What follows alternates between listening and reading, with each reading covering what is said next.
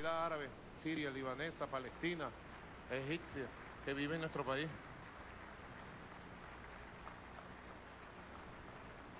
Y han despertado un monstruo.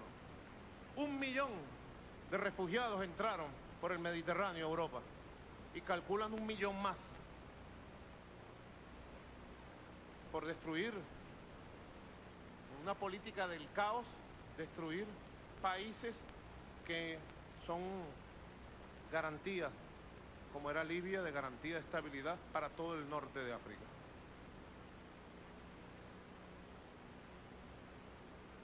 Bueno, etcétera, etcétera. Así que Venezuela, lo decimos hoy, 15 de enero del año 2016, es una garantía de paz, de estabilidad en América Latina y el Caribe. Y a Venezuela hay que preservarla, bolivariana, revolucionaria, independiente, antiimperialista. Hay que preservarla, hermanos y hermanas, hombres y mujeres del pueblo, Fuerza Armada Nacional Bolivariana. Hay que preservar esta república para preservar los sueños de independencia, de paz y estabilidad que tenemos derecho los pueblos del Caribe y de América del Sur.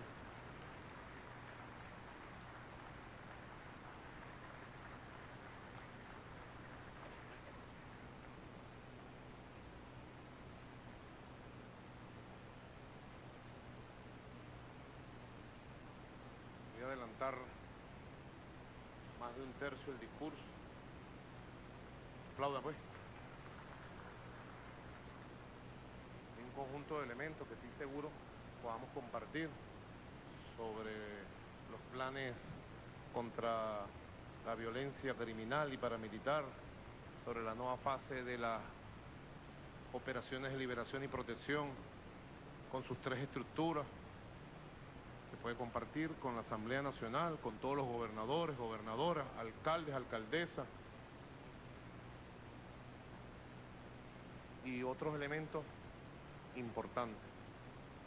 Pero quiero ir al elemento que creo central y más importante de la respuesta que tenemos que dar a la situación económica.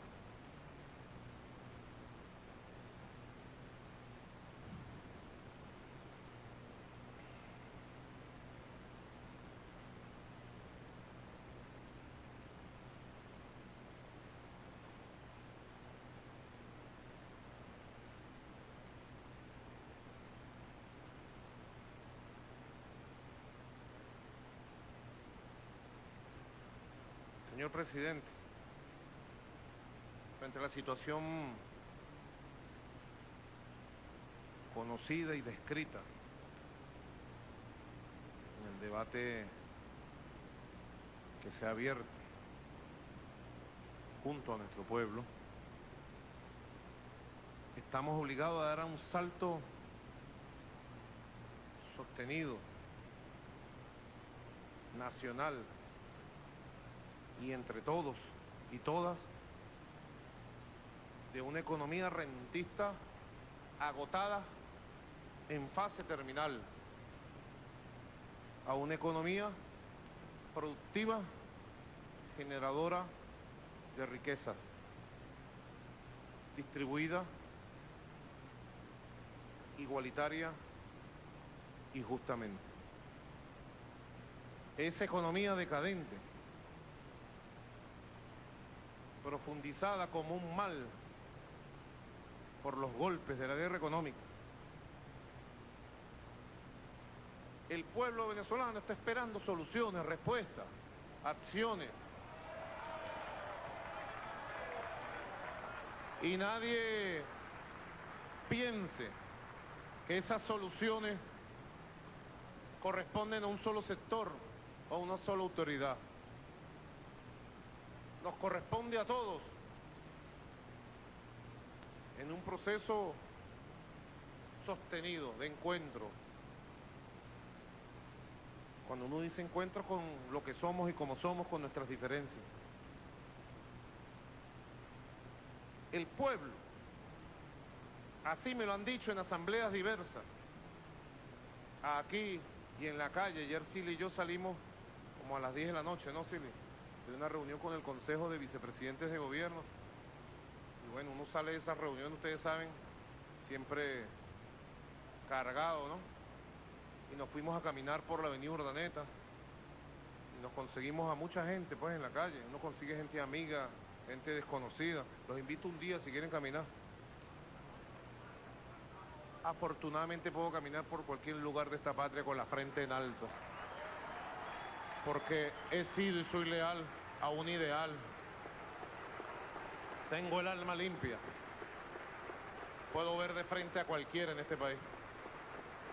Y así será hasta el último día que me toque respirar por allá cuando tenga 100 y pico de años.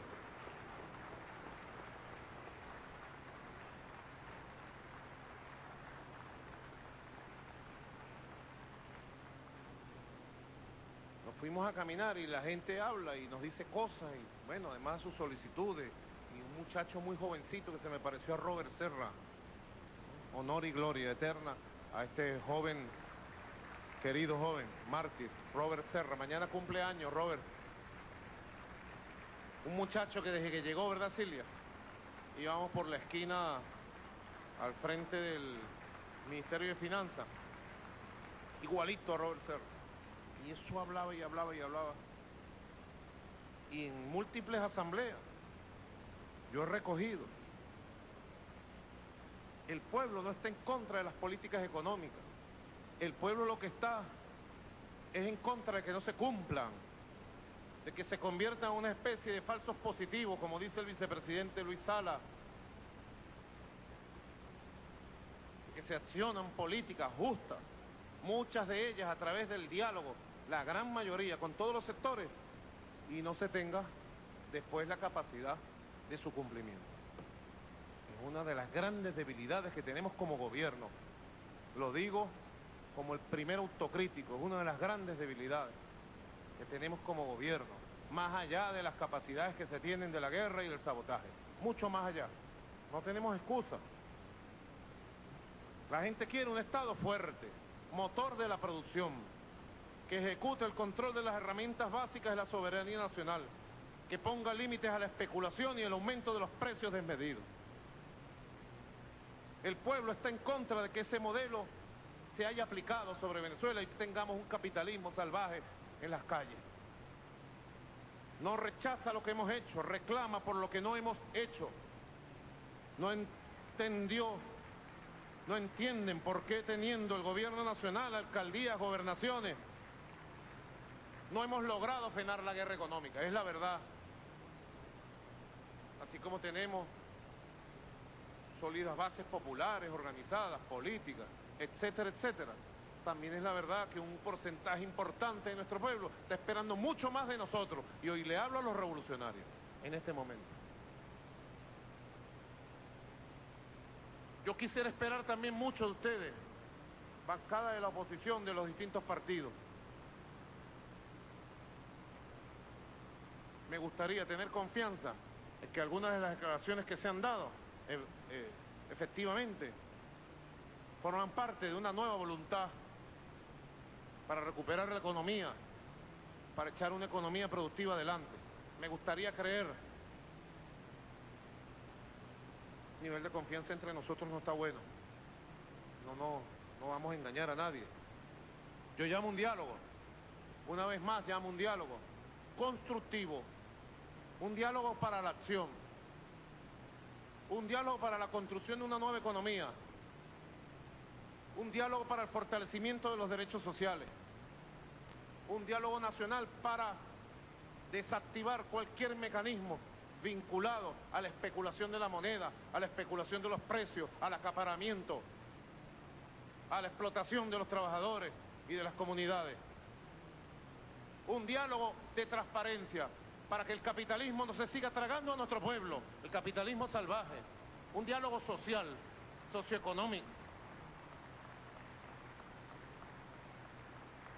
Vamos a hablar de la naturaleza real de la crisis económica, del modelo rentista petrolero. Vamos a hablar de las acciones para insertarnos con una economía productiva en el marco del desarrollo de la crisis económica mundial y la crisis económica que ya abate a los países vecinos de América del Sur y de América Latina. Tenemos que dar un gran paso de la economía rentista a un capitalista, petrolera. Tenemos que pasar a una economía productiva, con un sentido social, cuyo diseño está establecido en la Constitución y en el Plan de Desarrollo de la Nación. La crisis que afecta al pueblo de Venezuela está íntimamente ligada a la naturaleza del modelo económico imperante, ultradependiente del ingreso petrolero. La bonanza que significó el barril a más de $100 permitía, por un lado, que pudiera invertirse en distintos asuntos de carácter suntuario, y por esa vía se llenaron los bolsillos y sus cuentas en dólares en bancos extranjeros, una burguesía parasitaria que no ha invertido ni invierte en Venezuela. Y al mismo tiempo permitió, sin lugar a dudas, mantener una elevada inversión social que ha sido pilar fundamental de la revolución bolivariana. Los dos fenómenos, gracias al control de cambio, el fenómeno fundamental ha sido la inversión en el desarrollo social. El otro no lo voy a desdeñar porque fui el primero que lo planteé aquí, en el año 2003. Y una comisión nacional, poco difundida en sus logros y en sus acciones, tomó las primeras previsiones de justicia frente a los ladrones.